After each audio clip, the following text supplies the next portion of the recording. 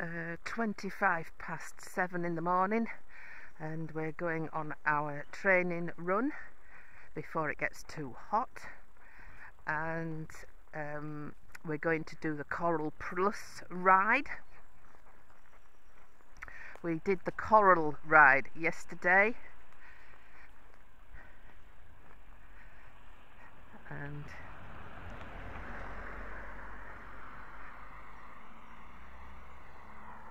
all's going very nicely. I think he's very keen because he's getting fitter than he even was. I mean, he was fit, of course, but he's even fitter now, and it's manifesting itself not in any naughty behaviour, but he wants to go on any piece of grass. I don't mean toilets.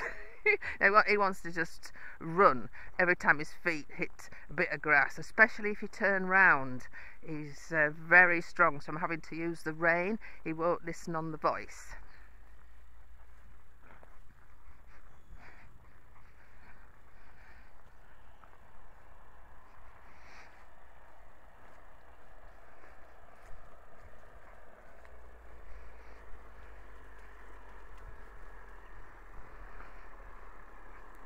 Oh!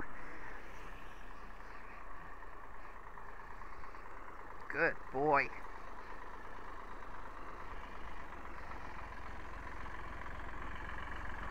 It's quite loud, that. Thank you. Walk on. Walk on. Thank you. Walk on. No, steady. Walk on. Good boy. Thank you very much. Good boy. Yes, that was a bit loud, wasn't it? It was a bit sort of, I think because it's an older tractor, it was making a bit more of a pistony sound. If that's the right word. But he did well. You know, he just got a little bit anxious, but I mean, he didn't bolt or spin or anything, so good boy. He's pretty good with tractors and that, because of course he has gone out on a lot of hacks where you do have to go on some road, so he's got used to that over these 5 years.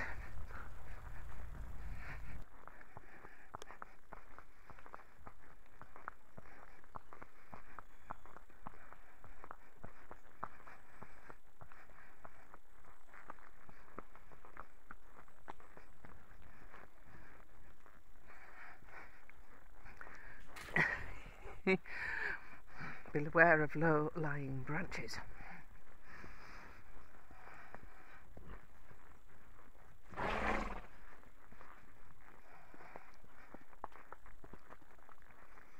Good boy. Wait. Good boy. Over. Stand. Stand. Good boy. Very good, because horses, if you don't do gates, they do have a tendency to rush through a gate. This is reactive horses. I'm not talking about Apollo. But reactive horses do tend to rush the gates if you don't make them steady down. And then they can catch your leg on the metal catch at the other side. Okay, and canter on. Good boy.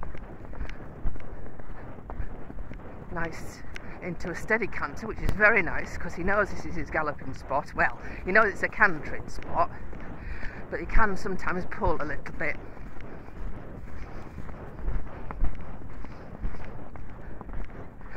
And good boy. That's all on the voice. I have not touched the reins. I haven't touched the bit with the reins, shall we say. That's all him slowing down. He knows this is where he's supposed to slow down, because I certainly wouldn't want him to trot over these. But even so, he responded well to the voice, because sometimes he doesn't, and you have to use the rein on that little bit. So good boy, Farouk. Steady. No, wait, I'll tell you. Okay. He says, I know, but this is my cantering spot. I don't have many cantering spots on this ride. It's more trotting.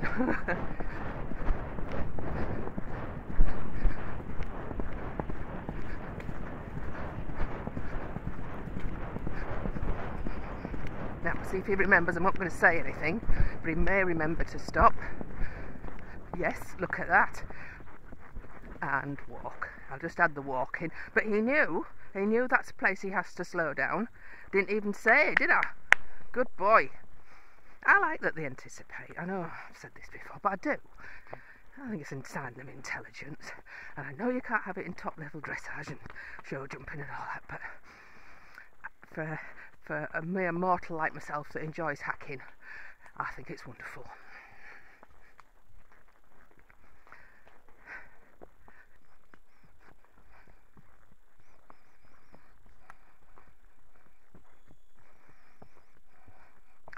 You can certainly see how over the years the soil has been eroded with walkers and horse riders and just general weather, and the roots have got exposed.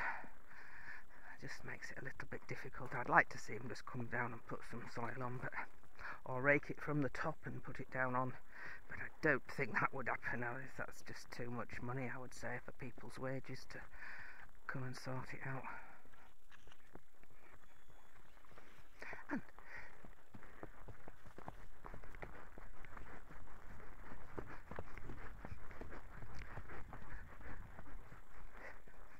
Little obstacle course here, big route. He's much better at lifting his feet up now. When he was younger he stumbled an awful lot, but then he had to adjust to my weight and his own different balance with me on him. So he's much better now. I won't say he never stumbles, but he does it a lot less, hardly at all. And Bella will be the same. She stumbles quite a lot at the moment, but then she's only just 3, so and just learning to carry me and adjust her weight and balance.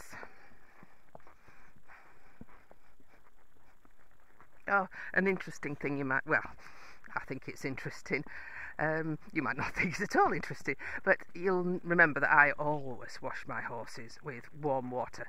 We're lucky that the plumbers put in a hot and cold water outside tap that works extremely well, even when we're in the depths of winter. As long as you don't keep the hose pipe attached to it, we've never had a burst, because it has a proper, well, it's made with a valve at the top to release any build-up of ice in the pipework itself. Well, of course, I am now getting Farouk used to being washed. I'm not going to use a slosh bottle, as you know, but we're getting Farouk used to being washed with cold water. Well, he doesn't think that's good. Oh no, proper Mr. Fidget now. Now I'm trying to wash him off at home with the cold water. Oh dear. I am using the hose, not the sponge, but yes, he's not best pleased that a king of the desert, or I should say perhaps prince of the desert, because of course Apollo is king, being herd leader. Yes, okay, well, we'll try here. Yes, he thinks that's not on. Not on at all. No, I don't like it. You can just tell by his fidgetiness, and no, doesn't want to stand there and have the cold water on him, but I want him to get used to it. And it's lovely warm days at the moment. Slower. Okay. He says, yes, but I knew it was coming up for a cantering spot.